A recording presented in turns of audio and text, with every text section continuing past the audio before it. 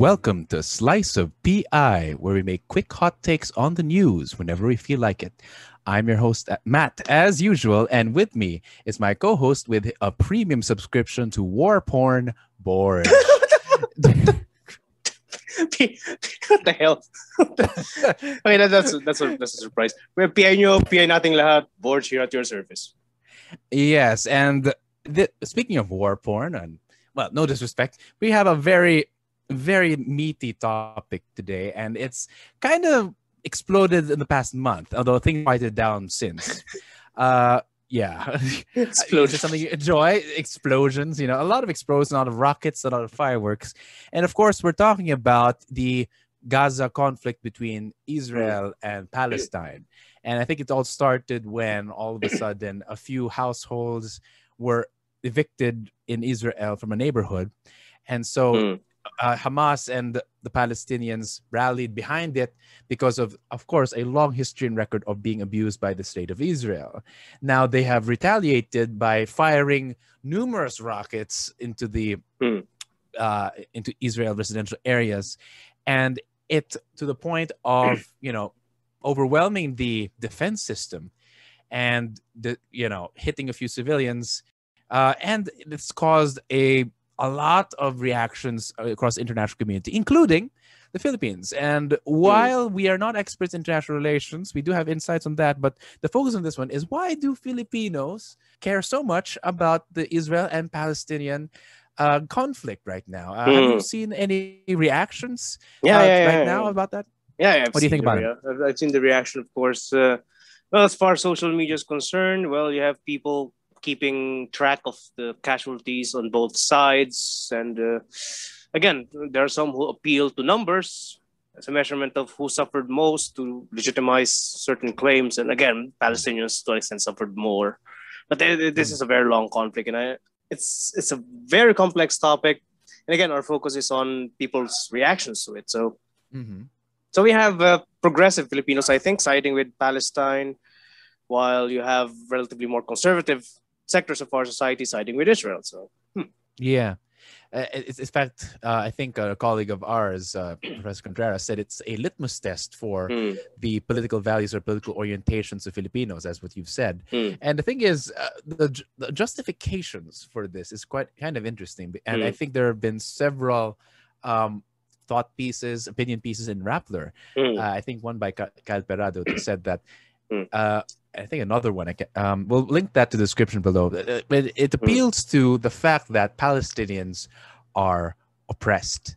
They're an oppressed minority, particularly by the overwhelming power of Israel, which is one of the most technologically advanced militaries in the world. And on the other side, you have conservatives, because for one thing, Israel is, at least among Americans, they consider Israel as an ally because it is a democracy in the Middle East.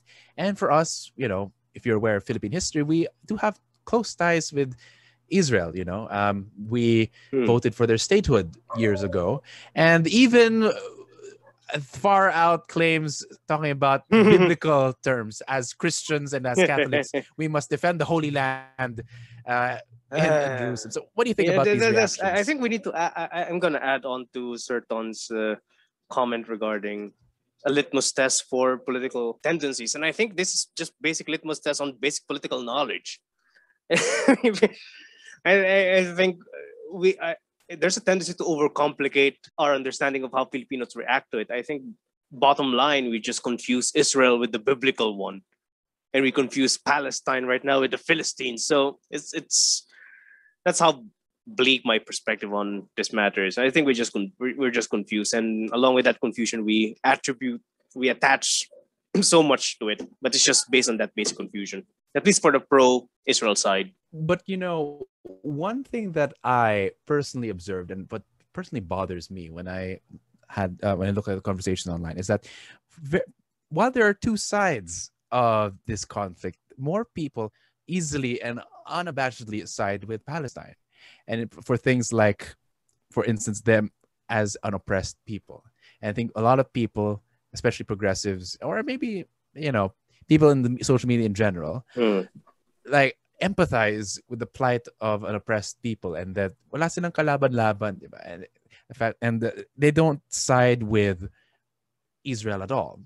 And even when, for instance, I do have friends in Israel, and I actually sometimes showed a bit of solidarity with them. I mean, regardless of which side, both sides, both sides' losses are terrible, and there are civilians lost in both sides, and that's one thing that is obviously, I think everyone can agree that's unfortunate. But the fact that when I did that, there were people that attacked me for it, upon instinct. Of course, we're okay now, but on instinct, it's such an emotional, deep reaction that it made them, it was such an emotional reaction that they forgot that it wasn't propaganda. That was used propaganda, but it was actually just a friend who compiled rocket alerts in her old neighborhood, with her friends and family. It's like they may have the upper hand, they may be more powerful, but a loss for their side is still bad. It's still a human loss. So what do you think about this? How you say the siding with the oppressed, and how I mean, of course, my side is a bit. I don't like the argument that oppressed people are always right. So what do you think about this? If you side with the oppressed, make sure that you're siding with the oppressed and not the oppressed under a state. And I think that's my take on it. I'm not really putting much brain cells on this conflict because I think the issue is at the very core relatively simple. Everything is about state building. So yeah, you're right. We need to side with the oppressed. But if we subject that act of siding with the oppressed under the discourse of the state, it would always be pro or against. It would always be this side against the other. Right? You just pit one oppressed people with another supposedly oppressed people. So, there is a different angle to this one that no one would admit. And that is, this is basically the costs of state building. Maybe the state building of Israel or the state building of Palestine. So as long as we remain in this hamster wheel of suffering. Yeah, or Sisyphus hill. It would always be a guttural reaction that would more or less dub anyone as taking sides on this matter. Because it becomes like a measurement of oppression. It's it's a process that I personally disagree with, because technically everyone at some point was quote unquote oppressed or experienced pain. Now, of course, I would have sided for Israel-Palestine as well if they weren't being represented by terrorists. But of course, people are saying that's a media tactic. But really, they do have a manifesto constitution, and they are outright for the elimination of the other, of Israel. Genocide. They have expressed genocide tendencies. So for me, that's a no-no. No matter how oppressed the people you're fighting for are, you're no freedom fighter if you're trying to commit genocide on the other side. And that's the thing. If you could observe how you stated that, you're reluctant to side with Palestine, and that's already being or staying within the discourse of the state. I personally, I would side with anyone who is oppressed, regardless of what on God's name you are. That's one thing, because to side with the oppressed, you need not mention a state as an umbrella to that oppressed. And as far as I'm concerned, this allows us to look at the state as the cause of such oppression. Yeah, but then again, the fact that you said this, you're right in the sense that states are based on the suffering of people, And the thing is, it's.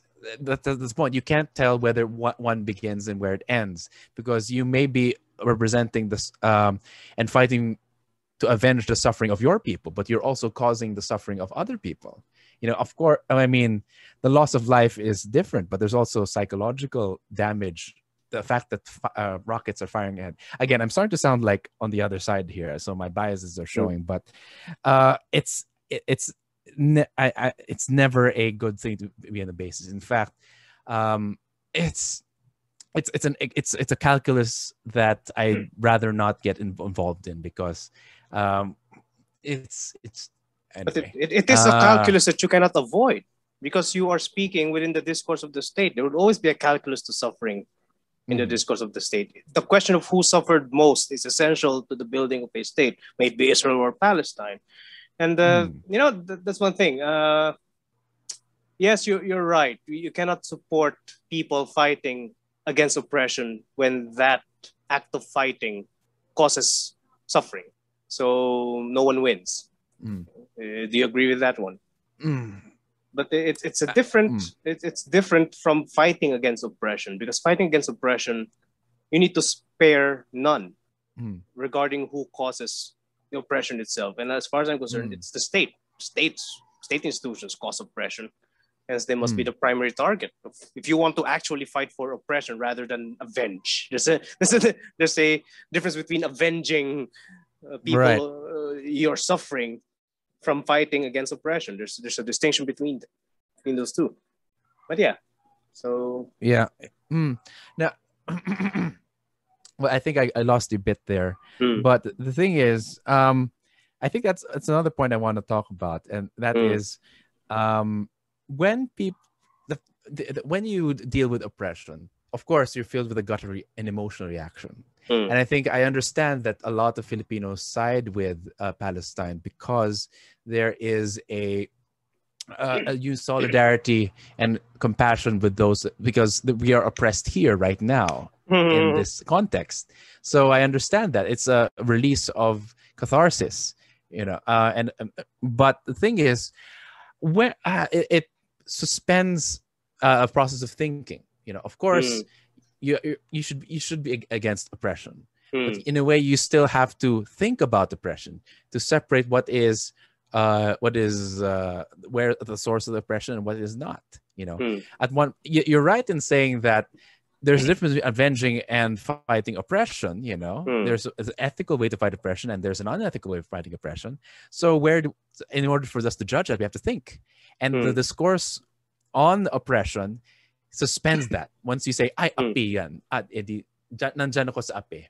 And the thing is, in general, morally, of course, you should fight on behalf of the oppressed. But you have to think, are they really oppressed? And does oppression give people the right to commit terrorism or commit genocide? Is there a need to fight on behalf of the oppressed? Is there a need to represent the oppressed? Or we can just go directly at the causes and just say that we are fighting against the roots of oppression, because this notion of on behalf is to an extent also one cause of perpetuated oppression, because you have two sides fighting on behalf of the of the oppressed and more or less causing the perpetuation of things. So that's the discourse, the discussion, how people think about oppression is all. It's difficult to disentangle, really, because at the end of the day, we are vindictive creatures. Humans are vindictive creatures, and it's easy to cover up such vindictiveness by claims of fighting on behalf of the oppressed. Because those rockets are aimed not at quote unquote this abstract view of oppression, but on civilians, on residents. And that is something that should not happen. At the same time, let's not forget, just balance it out, that the IDF, Israeli Defense Forces, have also committed atrocities on their side, like raping and pillaging and driving people out, etc. That is also uncalled for and heinous. And I think that's the difference in what between Hamas and IDF. At least the IDF, as an army, they can be held accountable by their own institutions or even international institutions. They can, but you can. It's an all-powerful entity in the state of Israel. Well, I think that's all armies subject to trial. Aren't they tried for crimes against humanity according to the Geneva Convention, things like that? All armies are capable of oppression. Of course they are. And they should be. But is it Hamas's job to establish justice, or can we leave it to the institutions? That's an international issue, really, at this point. But I'm just citing a basic fact, which is all armies are capable of oppression. Of course. Anyway, all armies have committed war crimes. But the point is, like, this erupted at the time where, come to think of it, is it just an everyday part of like the conflict? It's just, or if you look at it in context, it's a part of, it's during a time of elections, really.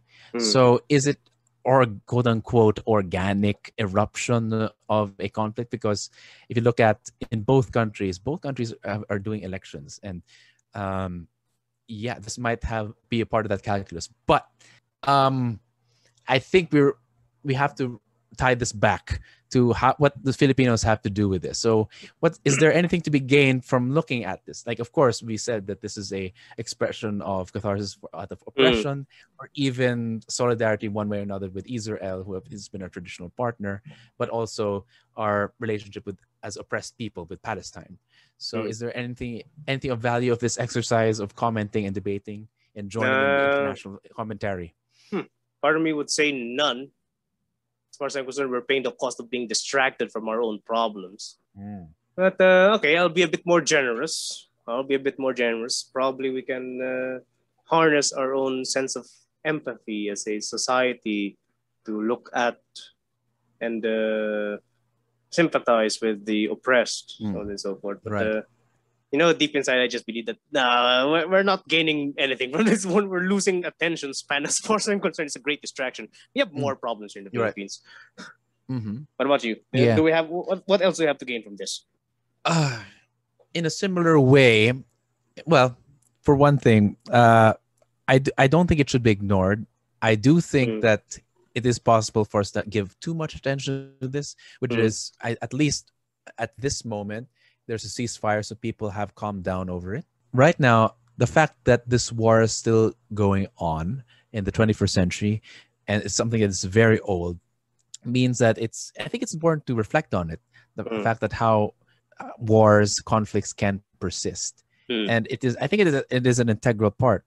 How can we avoid it? How can we solve it in our own? It's similar to my attitude towards looking at American politics. We can't ignore it, and there's something we can learn from it, but at the same time, we can't be over obsessed with it. It's not our war. Remember in episode 14? Kaso may lahing chismosa mga Pilipino. Mosisero tayo eh. Isang lipunan tayo ng mosisero eh. So what learning is not really part of the process of being a chismoso. I think we should make a bigger episode on the Ususero politics. Gumagawa ng opinion ng mga tungkol sa mga issue na hindi naman sa'yo. Hindi naman issue natin yan eh. But I honestly, I think what I think is, I think that it gives me more insight towards our attitudes towards oppression and people and states and like Israel. Like some people believe that it's just punishing Israel for being able to build a state in the first place, despite them being oppressed for the previous century. So you said you were on the side of the oppressed. Who are being oppressed in your opinion? The oppressed, those whose family members, whose friends got killed, those who got killed, those who are displaced, those who are currently refugees right now, everyone who suffered under this conflict. Simple as that. Those are the oppressed. I noticed you were avoiding saying maybe Palestine or Israel, or maybe even from both sides. Why didn't you say that? Yeah, I think, does it matter really? That's one thing. It only matters if you stay within this discourse of states or nation states. But for me, from my perspective, they are suffering. Simple as that. And any means to complicate suffering is reflective of ideological or economic interests. I can admit both if you want. I can admit from both Israel and Palestine, just to make it a bit more specific. But generally, it's just those who are suffering. I am on their side. I think that's one thing we can both agree on.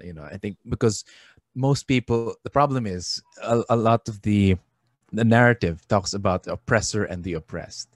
And of course, calling someone an oppressor can hold them accountable, but you can't. Some people conflate that to include the citizens, or even just because, for example, Israelis, some people, they want to eliminate them, but it's really the IDF that's doing the crimes against Palestinians. It's not really the citizens, So I suppose we should stop people from suffering. We should stop the suffering, regardless of sides, and we should forget the nationality or the skin color or whatever, from this side. I think the suffering should stop. And I think that's the root cause of this is in a way about nationhood, and a kind of national narrative. And usually it's between two national narratives that kind of hinge on the elimination of the other. It's only for the Jews. It's only for the Palestinians. One has eliminated on the other. Is there a way to reconcile that? Maybe a bit more inclusive, in such a way? Yeah, well, as long as it remains within that discourse, there's no way. But internationally, probably we can. There's a possible revival of the old plan to declare the entire area as an international zone. That's one way to deal with it. But as long as we remain within the narrative of state security, state building, suffering will just be a component. That's one thing. Whenever someone deploys oppression and suffering, you must look at what are the ideas behind it. Because it's usually, whenever you try to complicate suffering, it's usually for the sake of ideological, economic, political ends. So, right. So yeah. I mean, no one is for suffering, but, when someone highlights one people suffering over the other, that's when debates emerge. And I think it's something that we kind of need to transcend in a way. I mean, yes, we need to identify who and hold people accountable, but we need to also remember that more people suffer regardless of side and regardless of a nationhood. In fact, one thing we can look into is that either eliminating nation that altogether, or perhaps an idea of nationhood that is not hinged on the supremacy of one people, but perhaps the inclusion of many, perhaps a binational solution where they both recognize each other, or maybe the simplest thing is if Israel granted citizenship to Palestine, that would be fine and they'd be treated as equals, but that's not the case. Or if Palestine simply just got rid of Hamas and just resume talks. Resume talks, then that would be great. But both people are responsible for the conflict here, and both have a history of being perpetrators. So I don't know why people are one side or another. For me, it's not easy. I may sound pro-Israel, but I would not side or agree with their arguments. I just don't like the oppression calculus of the Palestinians, but of course my heart goes out to them. Of course their suffering is immeasurably more, but that doesn't mean that they should exclude Israeli citizens from the solution. In a way, everyone should be included in the solution. So just to add to what Sir Ton said earlier, I think it's not only about the measurement of ideological tendencies. This conflict is a litmus test for how vindictive human beings are. And I'm not referring to those who in the conflict. I'm referring to the spectators. The spectators, they can easily take sides on this one. They don't want to take a third side or transcend because we are vindictive by nature. That's one thing. Yeah, like we just like to. It's cruel to say, but Filipinos, we have nothing to do with this, but in a way, are you saying we're enjoying the show or discussing? Because I don't enjoy this at all, but maybe some Filipinos do, commenting on this. Enjoy the show. Enjoy need not be happy, but you are so deep into it that you feel yourself as a part of it. You're consumed by the show. If you mean that one, we're probably enjoying this one, or some parts of us. So in some sense, there are things to learn, but this show is not just a show. There are people really dying. And if ever we need something, we need the side that is inclusive and for and stopping it right away, and not one side winning, but just stopping it. Just stopping it. Just stop it. No, simple as that. As I said earlier, suffering is simple. The solution to it is simple. Anything that complicates it is just nonsense. Right. So that is it for this slice of PI. Join us again. We'll be having a new episode soon for our Independence Day special. But until then, magandang gabi, mga ka-PI.